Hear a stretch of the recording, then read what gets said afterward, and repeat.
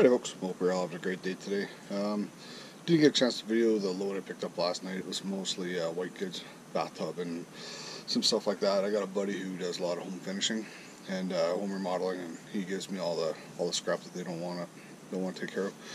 But I got a couple fridges and that scrap from last night, which I'm going to try and load up in the truck today, and so I can haul it first thing in the morning.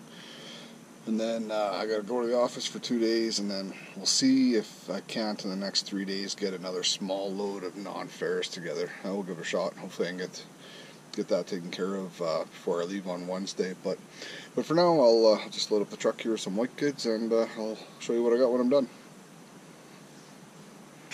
Alright, so we finally got her loaded. My son came over to help me. There he is up there. Fancy fella.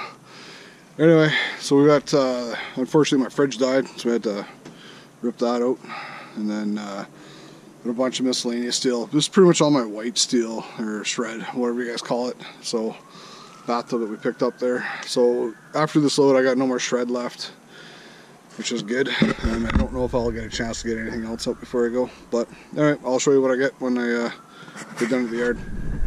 Alright, so my son and I just finished at the yard.